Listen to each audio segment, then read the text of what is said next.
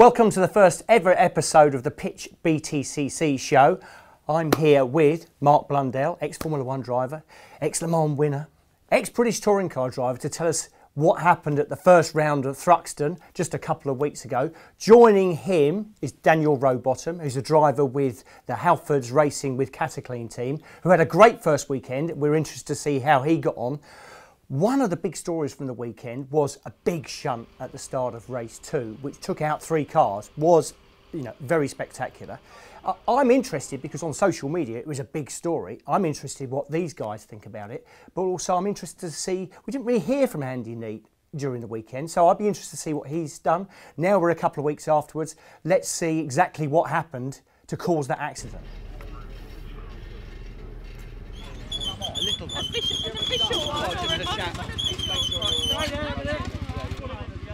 I can't find Andy yet. He's off at the medical centre, I think. But I'm with his wife, Natalie Neate, here. So, have you seen Andy yet or not? I have seen Andy. I've seen all 3 of them, to be fair. They're all okay. Not happy, but they're okay.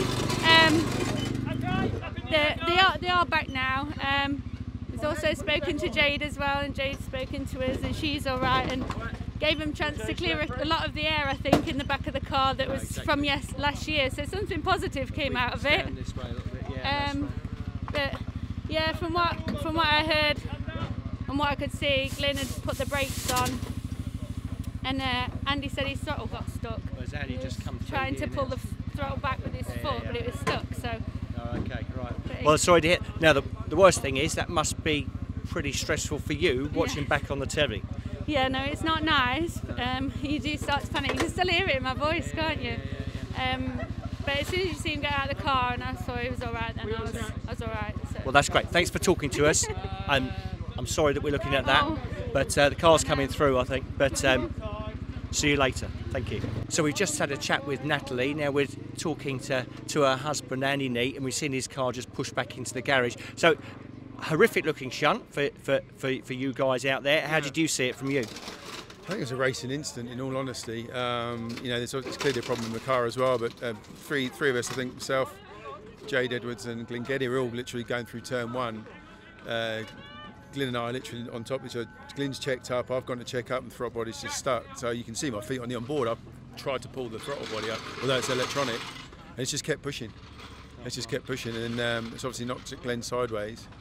At this point, I'm still motoring towards the barrier at full pelt because I can't stop the bloody thing. I'm just standing on the brake, and then the rest is what it is. But well, the main thing is that you're okay. Yeah, that's the thing, because that's the worst thing. But I mean, the worst thing from a driver's point of view is brake failure or a stuck throttle. Yeah, exactly.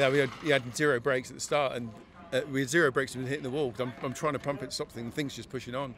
So obviously, it's an electronic issue with the throttle body or something. But in all honesty, I'm glad it's happened there, not when we've arrived at the chicane, when everyone's completely, there's 20 cars literally stopped, because I could have literally ploughed straight through all of them. So, good. Well, it's good to see you're okay. Yeah, thank you. Natalie was a little bit shaken, so you might have to go and get her a cup of tea with a couple of sweeteners in it, maybe. I'm sure she'll be fine. All right, brilliant. Cheers. Okay, mate. All right, thanks very much. Cheers. So, having heard from Andy and his wife Natalie, they were obviously just straight out of the accident situation. It's easy to get it wrong. As we now know, it was a little bit of a mistake from Andy in the respect that he left foot brakes. He hit the clutch rather than the brake. And to be honest with you, I know a lot of people will think, how can possibly a racing driver do that? He's not the first, and he won't be the last driver to do that. But guys, what do you think? Mark, what do you think about that situation? Listen, we all make mistakes. And these things happen, and unfortunately there's a lot of cars that were damaged. So a huge cost, but more than anything, the outcome is that nobody got hurt, and for me that's #1 priority. Yes, you make driving errors behind the wheel. Yes, people have perception that it should never happen, but it does. You can take Formula 1 greats, they've stuck it in the barrier on a qualifying lap, or they've spun off, or they've stuck it in the barrier on the last lap. Things happen, so it's no different than British touring cars. I agree. I tend to think sometimes Andy gets a bit of bad press, to be honest, because I've seen lots of incidents that tend to all get sort of whirled around on social media. Accidents happen, and touring cars is an accident waiting to happen, really. I mean, that's really what it's all about, and that's why it's so entertaining. Well, listen, you know as well as me 2019, I did my season of British touring cars. At Thruxton, I got caught up in something. Looking back on it, did I make an error? I didn't make an error driving, I made an error of judgment, because I tried to avoid a bigger accident and did something which, to all the other people on the circuit, one in particular, felt wasn't right. But you know, at the end of the day, these things happen. So it's just a case of like, look, yeah, we'll focus on it, we'll analyse it. I assume that something's been done about it in terms of punishment if it's been felt in that way, but at the same time, as I say, #1 priority for me, nobody was hurt. You know, on the track, off the track. Yes, damage to the cars, but you can put cars back together. You can't put people back together that easy. No, exactly. So that's where I sit. No, I totally agree. And Dan, run me through, I mean, how easy is that? I mean, obviously nobody would ever admit it was an easy thing to do, but actually in the heat of the moment when you're coming off the line, you've actually only had your left foot over the clutch right from the start. So from my point of view, this could happen. I think for me, people perhaps underestimate the procedures you have in a start procedure for these cars, you know, especially the front wheel drive cars. There's a lot going on. I know for the Honda, I've got a whole button sequence I have to do, and I have to watch the lights, and I've got to do this, and maybe someone will come through on the ear and say, don't forget this, and it's like, oh my God. Is it a bit like sort of tapping your head and rubbing your stomach? And I can't even do that, so so launching a touring car. Not with hair like that. Yeah, absolutely. So, so yeah, I kind of echo what Mark says. You know, it is an easy mistake, I feel. Perhaps I've always left foot brake because I've come out of go-karts, so my natural, when I try and right foot brake, that's what happens to me. I end up going straight on because I don't hit the pedal with enough pressure. So I think, you know, it's one of those things that's happened. Nobody was hurt. It's a testament to the TOCA regulations, really, on how strong the cars are, you know, because it was a fairly big crash. I mean, I looked at Jade Edwards' car afterwards, and it ripped the anti-roll bar off the front of the subframe, which, you know, for people that don't know, that's sprung steel, so that's under a lot of tension. For that to come off and for no serious damage to be done to anyone, I think was quite a testament, really, to the car. And we'll all just move on, you know. I think the social media thing gets out of control now, you know. I think people don't estimate, or they underestimate how emotional the BTCC fans are, which is fantastic. But at the same time, sometimes they can go off on this tangent that perhaps, in hindsight, might be a little bit unfair, you know. For sure, Andy does get a lot of stick, but if you look at where he was at the start of this year in testing to where he started in 2020, I think there's been massive improvements all round. So, yeah, let's just all move on now, I think, you know. It happened, and unfortunately, I guess the bit that people grudge about is the cost. You know, for those drivers that are bearing a big cost to repair the cars, when they know it was an accident, maybe that magnitude, they're probably a bit, you know, that shouldn't have happened, but it has now, so we'll just move on, I guess. I suppose accidents should never have happened. Of course. But talking about social media, one driver who I know doesn't mind people talking about him is Jason Plato. Well, and it was great seeing Jason back last weekend. Absolutely. And also being sort of back to where he was maybe 4 or 5 years ago. Pace-wise, I always thought he maybe had lost 3 or 4 tenths over the last 2 or 3 years. But last weekend he was right up at the sharp end, and also P2 on the podium in the last race. So Jason Plato back to his old self? I think so. I mean, it was for me, it was really good in race 2. It was my first race with Jason, I guess. You know, we did maybe 10 laps together, and I was dreading it, if I'm honest, because he's got a bit of a reputation, that boy, of being a little bit rough and ready. But I've got to be honest with you, for most of the guys on the grid that I've now raced with, I found the old guard to be a little bit more respectful, if I'm honest. Like when I was racing in 19, if ever I came across Matt Neal, he was always more than, you know, Matt's got a bit of a reputation, let's face it, for being a bit of a bruiser. And, you know, I've found the old guard to be really, you know, if you race fair with them, they race fair with you. Some of the younger boys are in and they're trying to prove themselves. I think we're all trying to prove ourselves. You know, we've all got a lot of sponsorship that we have to fulfill, and we have to reward those guys. And sometimes we all make a little bit, you know, over easy mistakes. So to see Jason back and see him at the front was incredible. And you know, for me, I think more of it, you know, more of it. And the guy's not lost any pace, has he? So, no, that's right. I mean, he is Mr. Touring Cars. For sure. You know, especially now we haven't got Matt Neal on the grid. Got a funny feeling he was looking a little bit lost, I thought, at the weekend. So maybe you'll see Matt back in next year, maybe. I think so. The interesting thing is, I think that if Jason's back to his you know, his best, if you like, then he's going to be getting results, and maybe he'll be able to add to those 97 wins and get up to 100 wins, which is what we like. But I mean, what do you think, Mark? I mean, you know Jason quite well because you know him off the track as well as on the track. I mean, what's your view on how long? I mean, somebody, is he 53? I think he's lost a year or two at some point or other. don't quote me on that. But but for a driver, you know, who's near the end of his competitive career, if you like, to keep his enthusiasm going. I think that's probably one of his biggest attributes. You know, I think what's happened is he's had a season off, and he's had a chance to recharge. And he's got a bit of focus, he's got a little bit about him that was back to the old Plato. And you know, what Dan says is right. I mean, he's a tough racer. Don't underestimate him, you never should. A lot of experience, he pulled it out the hat. And, you know, for me, I was ecstatic. For, you know, he did it for the over 50s. I mean, good on Jason. Yeah, go for the over 50s. Yeah. That's got, and also, I mean, he's always a good interview. I mean, my mum always says, why is Pluto being interviewed again? I said, the reason is, Mum, because he gives a good interview. And he always gives something interesting, you know, and at the end of the day, it is a circus and it's there as entertainment. He's always very controversial. He's very honest as well, I think, you know, and I think you need characters in any sport, you know, and I think he is one of the true great characters of, well, he is of BTCC, but of probably motorsport in recent history. So we need guys like that in the championship, because without them, it just takes a little bit away from it. So, you know, hopefully, you know, with his age, that gives me 20 years to work up to where he is. So there we go. Jobs are good. No, it's good. And then talking about Jason Plato, we've got this interview we did with him at Thruxton a couple of weeks ago. Yeah, pleased. Yeah, I mean, yeah. I'm a bit annoyed at Cook for getting involved when he had no big business to do so. And, you know, because he could have been past Hill, but then elected to jump on the brakes and block me at church. That's a bit low rent. It's amazing what 2 wins can do to your ego, isn't it, I suppose? And you know all about ego, Jason. Well, in my issue, I call it confidence. He drove like a twat, I'm afraid.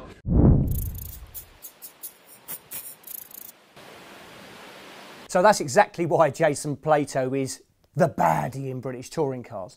After the break, we're going to be going through the young guns who are coming through the ranks, who are challenging him for his crown.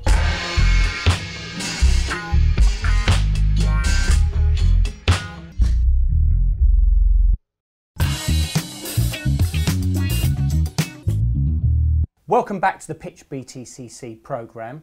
We just had a little look at Jason Plato doing one of his famous interviews, but the big story from Thruxton as well were the young guns coming through as well. We had Josh Cook with 2 wins, we had Jake Hill leading the British Touring Car Championship, we had Az Sutton with a race win and a couple of unexpected lower grid orders, but a fantastic driver in those sort of conditions. And also Dan Camish, who won't be in the series from now on, but again showed his pace coming through. But another driver who was back in the British Touring Cars for what will be his second full season is Dan Rowbottom, and we got Dan here in the studio. How was the weekend for you, Dan? It was great. You know, it was really nice to get back out there. I was a bit reserved, if I'm honest, on Saturday night after qualifying. We made a bit of I made an error of judgment on tyres in qualifying. I just didn't get the slicks on early enough. So we'd shown really good pace earlier on FP2. I think we were P3, not too far off Flash, which is always a good target because Flash is pretty on it at the moment, I guess. Qualified 16th, so I was like, oh, you know, I made it hard for myself. But we had a great race 1, ended up P7. Can somebody still be called Flash? I think so. That's what I'm not sure. That's what he likes to be called. He likes to be called. As long as he likes to be called Flash. Yeah, I don't know. I hope so. I'm down myself now. Thanks, Shaun. Thanks, mate.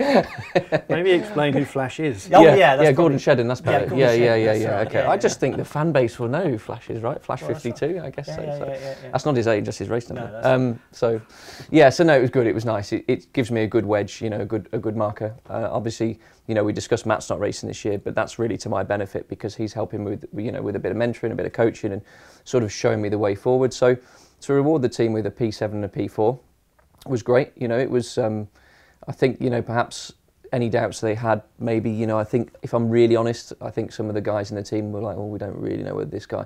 I think they thought I was going to be a, you know, top 10 guy, but lower top 10, maybe early teens, and I think we've shown the pace that we need to get, you know, everybody's support really behind me. You know what it's like. Everyone has to be pulling in the same direction. You know, you need everybody in the team fighting your corner. So I think, you know, that any doubts have been alleviated. And certainly for me and for my partners, it was just we can breathe, you know, because we had a really hard 2019, you know, and you have to sell your soul to raise the sort of money these days to race in a championship like this. And, you know, when the results don't come in, am I really good enough? Can I be here? Can I, you know, do I deserve it? Well, there's always doubt, isn't there? And you have to, I know you have to work really hard off the circuit. Not just me, many drivers. But to get the budget together to get out there, but to get a second year, I think is really, really important. Yeah, absolutely. I think, you know, the championship's very complex. You know, it's not just about driving the car quickly. You need to be clever.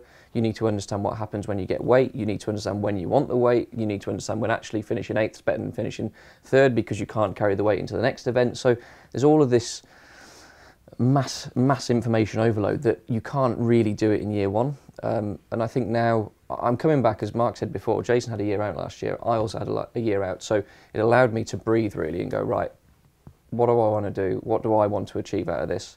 I do want to win the championship, and if I'm going to win the championship, I need to do it in this way. So it gave us enough time really to structure that. So I'm not saying that we're going to win the championship this year, but that's my aim, you know. And I think we'll be. I think after a good weekend at Thruxton, if we can repeat that performance at Snetterton, put ourselves a little bit further up the board, I think, you know, we'll just be consistent and see where we are come Brands Hatch GP. Well, it was a great start to your 2nd year in touring cars. For sure. And then, Mark, you had 1 year in touring cars and probably could have benefited from a 2nd year as well when you came back.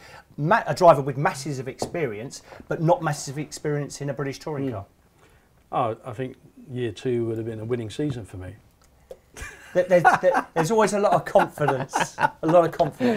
Listen, front-wheel drive I found so difficult. I really did. It went against the grain for me in every single area of motorsport that I understood. But fantastic for somebody like Dan, who's having year 2, and it's shown. Great to have Matt Neal as a mentor. You know, but he's up against some huge talent. For sure. 2 of those guys are in our team. You know, Jake Hill, Ollie Jackson, fantastic guys, great ability, and you know, Dan talking about winning a championship is exactly the focus for us and our aim, and that's what we're trying to do. So I think people underestimate how tough the British Touring Car Championship is. Forget where you've been as a driver and done what you've done. You come into that environment and you know you've got to play by their rules and you've got to understand it and do your apprenticeship. So I tried, I fouled, you know, it is what it is. We'll mop up in terms of the team. So, but I do think, you know, you hit the nail on the head. Front wheel drive is a black art really, and you know I still look at myself and I go, I don't really get it. I'm just getting better at it, you know. So it's very, very difficult, and for someone that's raced the machinery that Mark's raced, it works both ways. For sure. If you ask Matt, he went to Aussie V8s. Yes. He couldn't hit his hat. You know, it's the same thing. You talk about guys like an Andy Prio, you know, the rear-wheel drive guys, you know, they come to front-wheel drive, struggled. Yeah. You look at guys who go to Porsche, you know, Super Cup, big names, can't deliver. You look at guys who go to DTM, couldn't deliver.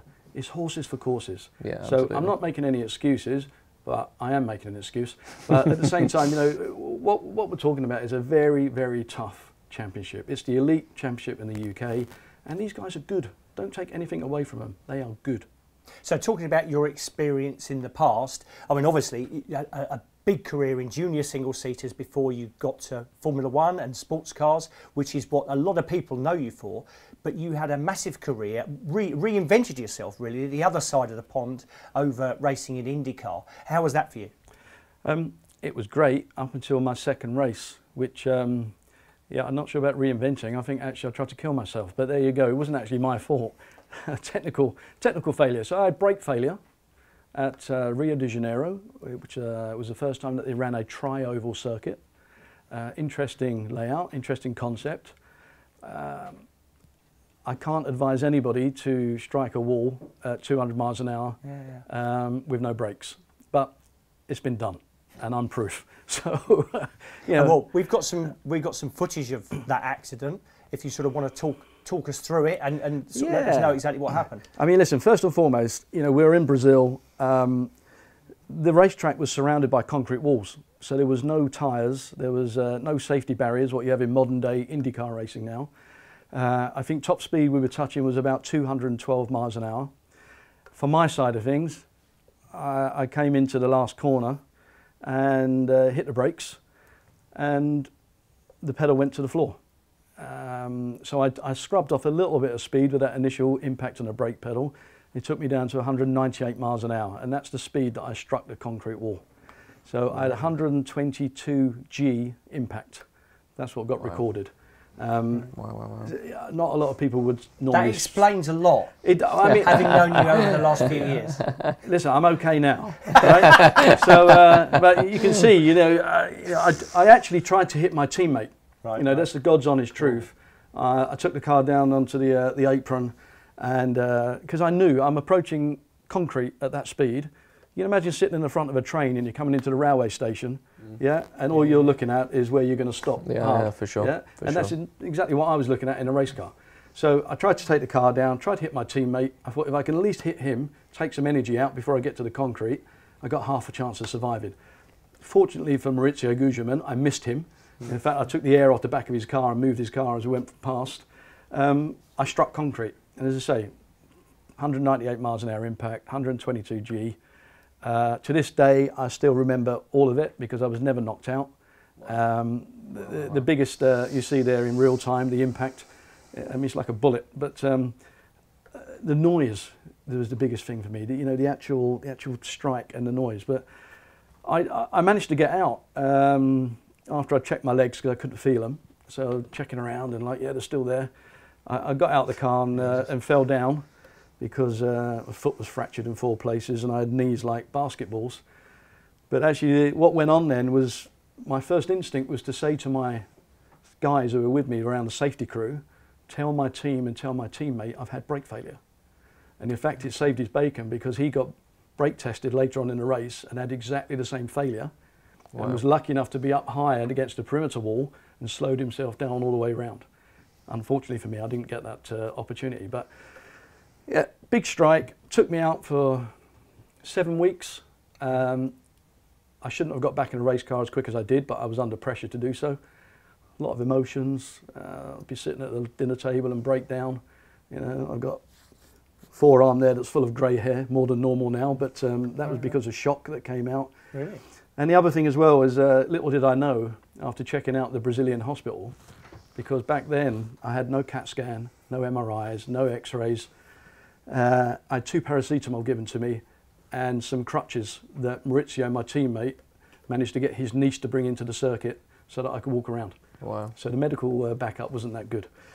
And I got back to the UK and I was picked up by my late father, and I said to him, Dad, I've got the biggest headache of my life. And he's like, I don't like the sound of that. I said, I'm feeling really off kilter. He drove me straight from Heathrow, straight to Cambridge, Adam Brooks Hospital, went in, had an MRI, and the surgeons came out. They said, do you want to explain again this car accident? I'm like, yeah. So, well, you're a lucky boy. It's more like an aircraft accident. Exactly. Yeah, absolutely. And that was the problem. He said, because you're very lucky. He said, you've got a brain clot. He said, you've got a hematoma, wow. And you should not have been at 35,000 feet on an aircraft. Yeah. And that was the consequences of it. So seat belts 5 inches longer than what they were manufactured, monocoque 2 inches narrower than what it was manufactured.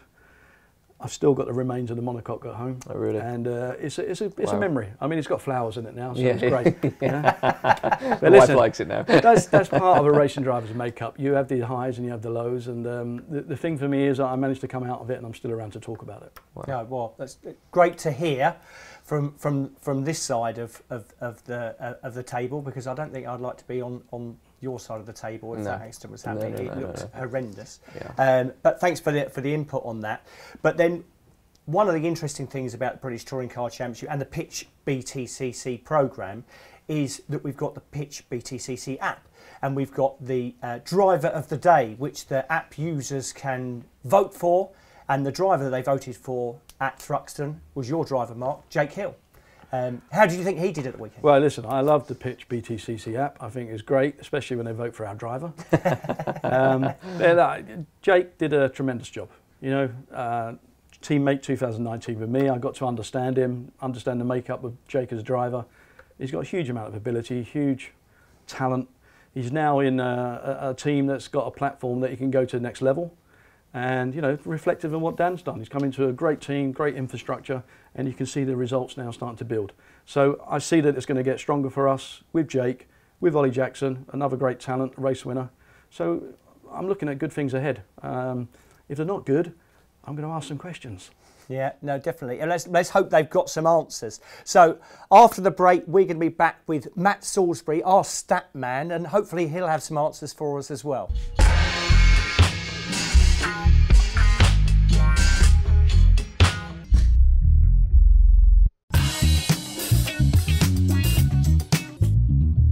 welcome back to the Pitch BTCC show. My name's Shaun Hollamby. I'm joined here by Dan Rowbottom and Mark Blundell, and we've been chatting through things, all things British touring cars, all things Formula One, Indy cars, Le Mans cars, all sorts of things. But a man who knows all the stats about British touring cars is Matt Salisbury from inside BTCC. Matt, tell us what you know. Well, there's a few interesting things that we picked up from Thruxton from the first weekend of the season. A few of them actually relating to Mark's driver, Jake Hill. Now, Jake was one of the 12 drivers at Thruxton who was in a brand new chassis for the new season. His Ford Focus was the new car built up by Motorbase for this season. And he did a pretty good job in it as well, didn't he? 46 points he scored across the weekend. And if you look back at all the NGTC chassis that we've had in the championship since they were first introduced in 2011, that's actually the third highest point score for a new chassis competing for the first time. You've got to go all the way back to 2012 for the last time that 46 points was beaten. That was Jason Plato's MG, which scored 52 points first time out, and Matt Neal's Honda Civic. He managed 48 points first time out. And it was Matt on that weekend in 2012 who also took the first NGTC win. Now, 46 points for Jake is his best score on a weekend so far in his BTCC career. Equals the same score Colin Turkington got last year for the opening round. You've got to go back to 2017 and Gordon Shedden for the last time someone scored more in the first three races of the season. And also worth noting with Jake is he picked up 3 podium finishes at Thruxton as well. We do get that occasionally. We had it a couple of times last season.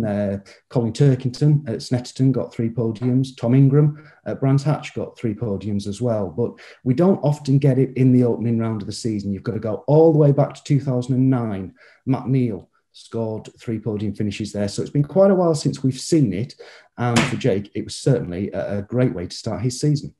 Well, definitely a great way for the team to start. So the MB Motorsport, supported by Motorbase team. So that's interesting to see. But there was also quite a few new chassis on the grid as well. Yeah, like I say, 12 new chassis altogether. That was a little bit of a surprise because we maybe weren't aware that we were going to have that many. We obviously knew Jake was having a new car. We knew that Sicily were bringing in the new BMWs. There's the new Cupras. There was a few new Hyundais as well. But a bit of a surprise when we discovered from the chassis list that Toka get every season that we were having a new Vauxhall as well. Jason Plato introducing a new Astra with Powermax Racing to replace the car he'd driven previously. That's the car that Dan Lloyd is now driving, and it's actually the car that's done the most starts of any of the chassis on the grid this season. So those were the 12 new cars. Jason actually did a good job as well because the points he scored are inside the top 10 for a new chassis as well. But, for Jake in that car to get 3 podiums, get that many points, and particularly the drive in race 3, considering the conditions and he was on slicks, I think that bodes well for Jake and for the team this season. He's certainly on for his best year to date. No, so that's good to hear. Will any other drivers have any landmark stats that you can tell us about? Well, there's quite a few landmark races for drivers, one of them being Jason Plato. Pretty well documented, I think, across the weekend by the team and by the championship that he started his 600th BTCC race in the first race of the weekend, where he picked up a solid 6th place finish. And he was just behind a driver who was also celebrating a landmark of his own. Rory Butcher started his 100th race in the championship in that one, and he scored a P5. Colin Turkington, he had his 450th race start in race 1. Didn't go quite as well for the Team BMW driver. On the road, it was a good result, but of course he got the penalty for the contact with Ash Sutton that meant he ended up back in P10 instead. Then you've jumped forward to race 3. We had the 150th start for Ash Sutton, so he celebrated that in great style with his race win. And Gordon Shedden, 350th start for him. And it wasn't a bad race for him either because he had problems earlier in the day with the accident in race 1, had to come through the grid from 18th in race 3, but finished in P4. So 5 drivers with landmarks and all pretty decent performances in those actual landmark races as well. What's interesting there is because we have 3 races every weekend and 10 meetings over the year, it's quite easy to get to those big numbers. I mean, hopefully, Dan, what do you know? Remember what number you're on? 33 now. 33, is he right? Is that Yeah, correct? he's right. He's still in. Boom. That's right. There you go. Look at that. Drivers and Validated. mathematics aren't always that strong. But I mean, again, it's quite easy to build up your experience because there's so many races. Yeah, I think, you know, the format of the championships, it creates an opportunity. You know, you can have a bad qualifying and you can work your way through, or you can have a fantastic race one, have a pickle in race two, and then you've got really good equalisation over the weekend. Everyone has a fair stab at the wicket, I feel. So, yeah, and you can create some fantastic stats. So That's hopefully, right. hopefully, I have some big numbers one day. It's a statistician's dream. Absolutely, that's a good word. That I like that. I've been practicing that one. But the other side of it, Mark, I always look when I was running drivers, especially when they were new to the championship, I would always say, don't look at it as 3 races. Look at it as one race broken into 3 segments, because it's actually because you're always moving forward on the grid. Try and get in that top 12 for the reverse grid, because you could qualify 29th and end up on pole at the end of the day. Yeah, I never experienced that. Close at your first one. Yeah, close at your first one. I love the way that it's formatted. I mean, I think it's good for a driver. It's great for the spectators. It's pure entertainment. And the fact that you get the ballast as the weekend goes through, you know, it starts to equalise a few people out. And the opportunity is always there. But, you know, at the end of the day, touring cars always comes up with a bit of excitement. There's always fireworks. And, you know, it's whether people capitalise on it or whether they can actually, you know, take it and make it run. Jake Hill, our guy, I mean, for me, the last race at Thruxton, in those conditions, with the tyres he was on, was fantastic. It was one of the best races I've seen him do. So I don't think anybody can take anything away from hanging on to that throughout the duration of the race. But, you know, people like Dan come back in year 2 and he's doing a fantastic job. So they're all issues for us. We've got to watch out for guys like this. Yeah. He's very strong on the brakes into that last chicane. He won't be when he leaves here because I'm tripping him up. Yeah, definitely use the right foot for the chicane. That was the way. So Matt, have you got any more stats for us to entertain us?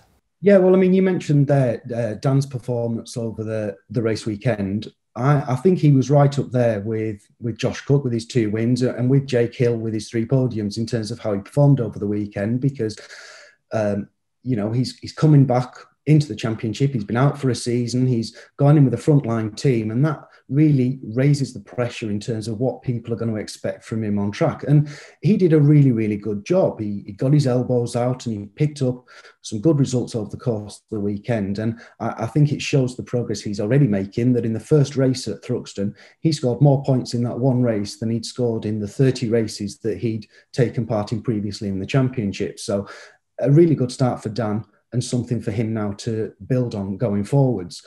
Josh Cook, as I mentioned, 2 race wins for him was a great way to start the season. And had it not been for the penalty he got ahead of race 3 and then the changeable weather conditions, he might well have come out of the weekend leading the championship ahead of Jake.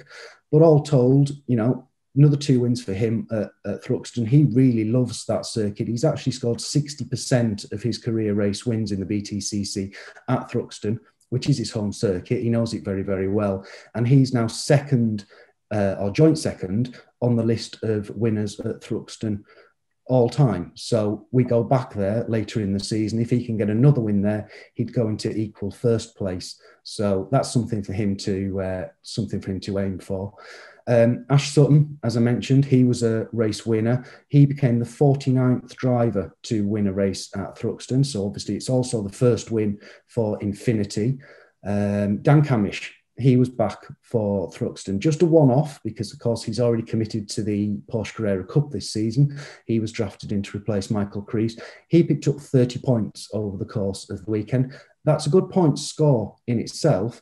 But if you look at drivers through the years who've dropped into the championship and done a one-off round, stacks up particularly well. You've got to go back to 2010 when Fabrizio Giovanardi did the first round at Thruxton with 888 and scored 38 points to find a driver who scored that many points in a one-off outing. I think Rob Huff was the only person who got close to him.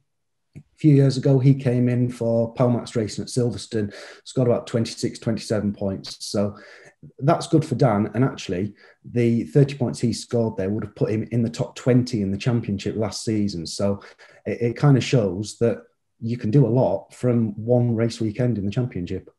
Well, the good news for Dan and the other Honda runners is that Thruxton is a Honda circuit, and we go back to Thruxton later in the year. For the first time, we're going back there for 2 rounds. So is that looking strong for the Honda point of view, do you think, Dan?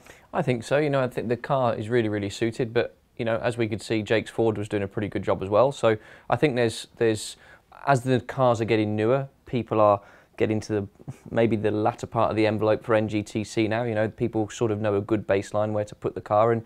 And you can put a pretty good, even the Cupra car looked good with Jack Off in it, didn't it? So, you know, I think everyone's expectation of the cars has moved forward, you know. So, but for sure, we're excited to go back because we know our car's really, really good at Thruxton. So, definitely. Yeah, fantastic, yeah. So before we go back to Thruxton, we're going to be going to Snetterton.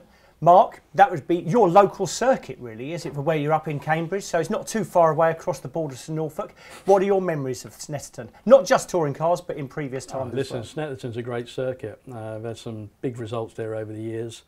And, you know, one of the places where I started my Formula 4 career to a certain extent. I think it was my 3rd or 4th race out. And also the home of Van Diemen, Ralph Furman. You know, he's had some great drivers over the years, the likes of Senna and Gugelmin, my old teammate as well.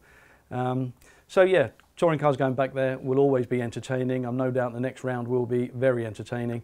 We hope to be at the front, obviously, but as I say, we've got guys like Dan knocking around that are going to be strong competitors. And have you got any stats, Matt, specific for Snetterton?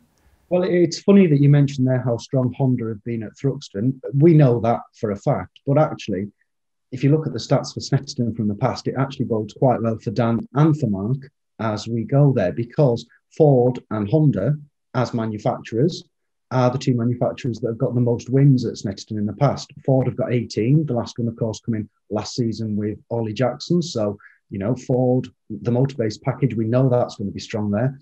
And Honda just behind on 17. The FK8's won there as well. Their last win for the car was the Diamond Double victory with Matt Neal a few years back. So, could be an interesting little battle there between Motorbase, MB Motorsport and Dynamics and, of course, BTC Racing to see which one of those can come out on top. And in terms of drivers, the 3 drivers who've won the most races at Snetterton are all going to be on the grid. Jason Plato's got 13 wins, Colin Turkington's got 7, Gordon Shedden's got 6. So those 3 kind of looking for bragging rights to see if they can stay right up there as well. Well, that's great to hear. So no pressure, guys, looking for podiums all round. So thanks very much for joining us for the first ever Pitch BTCC show. Let's see if some of those stats come to fruition.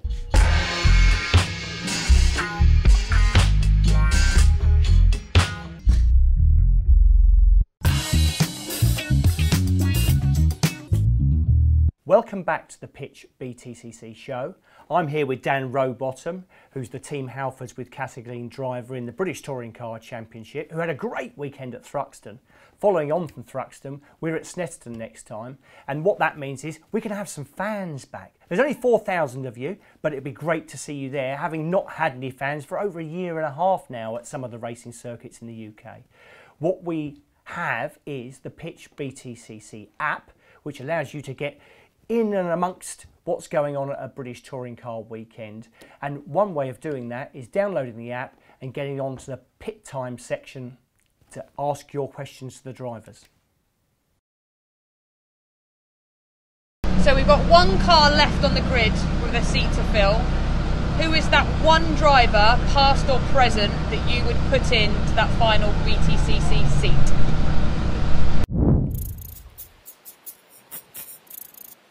Jay, that's an easy one. It's got to be Abby Eaton from the Grand Tour. She'd fill that seat. What bit is it that you miss the most about not being at a BTCC meeting? The greasy burgers. Another feature of the Pitch BTCC app is a chance to win a special hoodie signed by all the drivers, so it doesn't get any more special than that. What you need to do is make your prediction of who's going to get the podiums across the whole weekend and across the whole year in the British Touring Car Championship. The person who scores the most points wins the hoodie. As we head towards Snetterton, there's one change on the grid. Senna Proctor replaces Dan Camish in the BTC Racing Honda. So that's another quick driver on the grid in a quick car. So be looking forward to see how he gets on. He couldn't get to the first race because his girlfriend, Katie, has just had a baby. Little baby Sophia was born on the Thursday before the British Touring Car race at Thruxton. So good luck to them. Mum and baby are doing fantastically well. So heading towards Snetterton, I'm going to ask Dan Rowbottom what he thinks is going to be happening on the Snetterton circuit from his race seat, but also from the other guys. So heading towards Snetterton, which is actually quite a technical circuit. For sure, yeah. How do you plan for a race weekend? Well, we were fortunate to get some testing at Snetterton. It was actually the start of our testing programme, our winter testing programme. It was my first day in the FK8, or first 2 days in the FK8. Went really, really well. So we've got a good sort of base level understanding of the track, what we want from the car there. I do a little bit of sim work at home. I've built myself one of those rigs. Everyone got carried away last year during lockdown, so I spent way too much money on a rig. But anyway, yeah, same here. Much to the wife's displeasure. So I do a bit of that, a bit of bike riding, get on my push bike as much as I can, try and keep some weight off. Gordon, as we mentioned about Gordon, he's very, very professional and very, very light. So I'm not winning in that department. So I just try and keep my mind clear. You know, there's a lot of other stuff that has to go on between race meetings. So we're always looking at commercial opportunities as well for all the partners, and we're doing bits and pieces with Halfords and with Cataclean and trying to make all that. There's a lot going on behind the scenes that I think perhaps people don't always think about.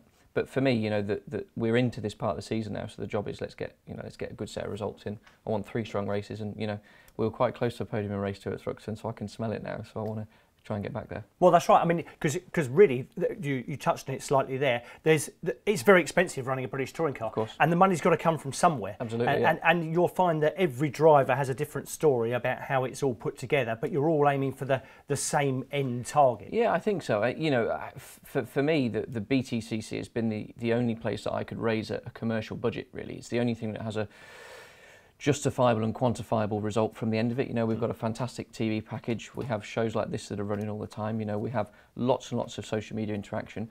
So you can quantify the investment. Plus, from my perspective, I have a partner in Cataclean that have got a physical product that they can sell. It happens to be an automotive product, and we're in an automotive landscape, so that's even better. So, you know, for me, the big opportunity with the Team Dynamics drive wasn't just to sit in a fantastic car. It was to sit head and shoulders with Halfords, you know, and Halfords are our leading retailer for the consumer market.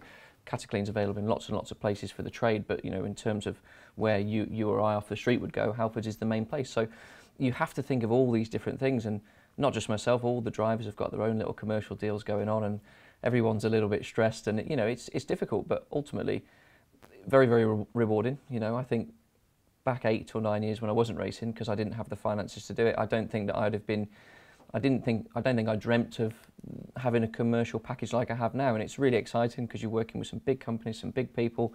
You know, with Cataclean, we've got a little giant waiting in the wings. You know, it's such a good business, and there's never been a more prominent time with the way the world looks now, with emissions and sustainability. So we've got such an exciting time period for my title sponsor that, you know, the racing is although it's primary, sometimes it becomes a secondary thought, you know, because when you get to a weekend, it's when you relax, you put your helmet and you go, I can do the job now. That's right. So, well, it's actually probably just as competitive off the track as it is on the track. For sure. I mean, it's slightly shark-infested waters in the BTCC paddock because everybody, it always seems to be the case that people aren't usually looking outside of the paddock to get sponsors. They're usually looking inside to try and nick everybody else's. Unfortunately, I think that therein lies a serious problem, you know, because it's a damn sight easier to let somebody else do all the hard work and get the carrot dangled and then just go and pinch that, you know. So I'm very fortunate, you know, my guys are very, very loyal. You know, the guys at Cataclean have been with me. We're entering our 5th year together. Some drivers aren't so fortunate, you know, they have relationships that maybe are new, or they're still in their conception stages, and you do find people swooping in. So it's something that grates a little bit for me, because without the support of a external sponsor, I couldn't go motor racing. So I do feel for the drivers that fall foul of it, you know. I'm not going to say we haven't had a few people try and land the hook, you know, in some of my partners' ponds, but you know, I'm doing a good job. So we just have to, you know, ultimately it comes down to results. You know, my guys are very clear. You can go racing if you sell product. Simple as that. That's it. So I just have to keep selling product. So talking about other drivers and other teams on the grid, as we head towards Snetterton, what are your thoughts? I mean, yes, obviously from your point of view, you want to win all the races and go home with maximum points. Yeah. But who do you think is going to be strong at Snetterton? You know, I think the problem is in BTCC now, we could list 20 drivers, you know, because the grid is so closely condensed. But I think for sure, Tom Ingram, Jason Plato, Ashley Sutton, Gordon Shedden, I'd like to think myself, Jake Hill, Josh Cook, you know, the list is endless, you know, and without, I don't want to offend any drivers by not mentioning a name, but, you know, I really think there's 15 people that can compete for podiums, genuinely, probably 20 people that can compete for points every race. So it's you know, it's very, very fraught. You know, you've got teams that have taken on new cars, they're still learning these cars, so, and they're going to come on stronger and stronger as the season progresses. Snetterton's a different type of circuit to Thruxton, as you know, it suits other cars, so I think it's going to throw a little bit of a mix out there, but for sure the big names, you know, Turkington, I haven't even mentioned Colin Turkington, he's always there or thereabouts, isn't he? Tom Oliphant and Stephen Jelly as well is very competitive in the BMW now. So it really is, let's just flip a coin, shall we? But, yeah, you know, that's, right. That's what makes championships so great. You can't really predict it.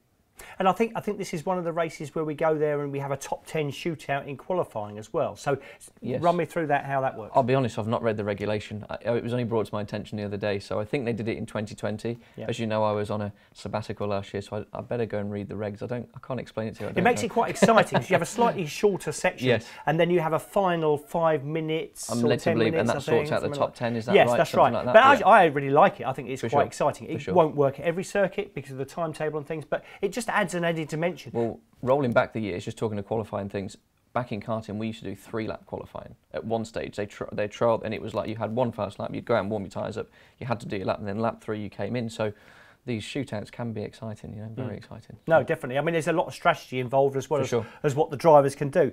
But so on that note, what we're looking at doing now is looking forward to Snetterton, which could be exciting. We'll be there over the weekend. If any of the fans want to come and say hi, make sure you download the Pitch BTCC app. Get a chance to get on the pit time graphics, maybe get a chance to win a Pitch BTCC hoodie at the end of the season, and you could be alongside this man up on the podium when we come to Brands Hatch at the end of the year. Looking forward to Snetterton, seeing what that brings. Looking forward to seeing you again on the Pitch BTCC show after the event.